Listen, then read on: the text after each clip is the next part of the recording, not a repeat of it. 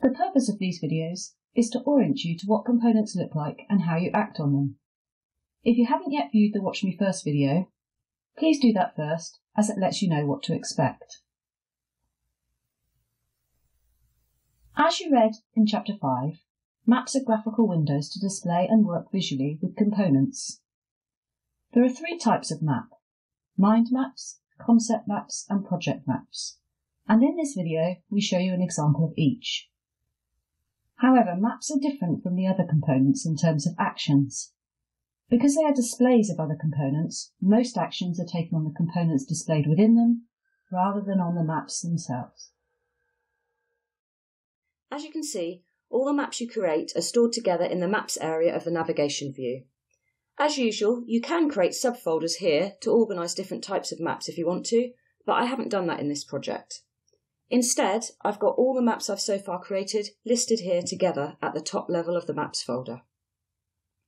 You can see by looking at the icons that there are three types of map, and I've got them sorted by type in this list, although of course I can sort them by any column header.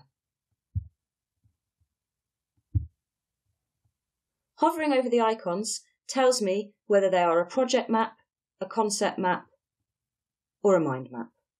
I'm going to open a mind map first, this one here, and I'll just make a little bit more space.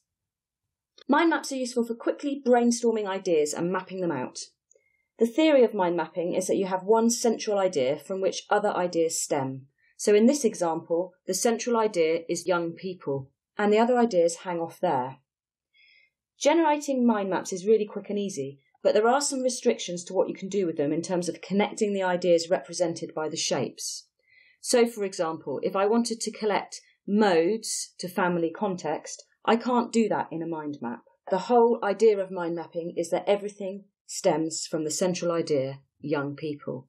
I can reorientate this mind map using one of the layout options, and you can see that it will always reorientate around the young people idea.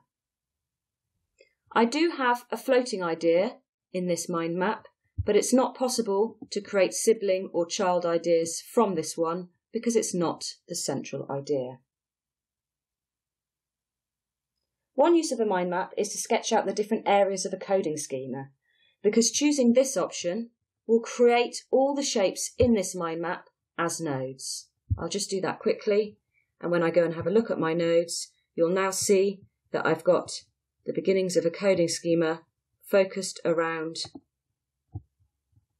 the shapes that were in my mind map. Now I'm going to open a project map.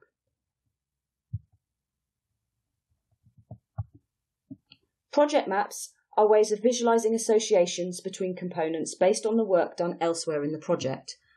I'll open up Transition to Adulthood to show you a project map. This project map visualises one of the sets in this project. Transitions, and is currently showing all the components that are members of this set. I can further visually interrogate this project by asking NVivo to show me other associations from any component in the map. So I'm just going to choose this node here and show that to you. What that does is show me in the list here all the associated items with the node that I asked for. So in this case, there are other nodes, other sources, and a framework matrix. And you can see that I can choose to bring in one or more of those, and when I do, NVivo will link up that item that I've just brought in with any other components that are associated with it that are already in this project map. Again, I can change the default layout of a project map, and I have different options than we had before. But just like in a mind map, I cannot create my own connections between components in a project map. What I mean by that is I couldn't create a link from this node here to this source, or indeed from a node to another node. If I want to do that kind of work, then I have to create a concept map. So now I'll open up a concept map so that we can have a look at that. You can see that this map contains both abstract items, similar to the shapes we had in the mind map, although I can choose what they look like, and project items from elsewhere in my project. So in some ways, it's like a combination of a mind map and a project map. However, although I can ask to bring components into a concept map, unlike with project maps, I cannot ask NVivo to show me the associations from these components to other components. I don't have that option available to me here. However, I can create my own connections. If I go into edit mode, I have a connector option here, and then I can create connections as I like within this map.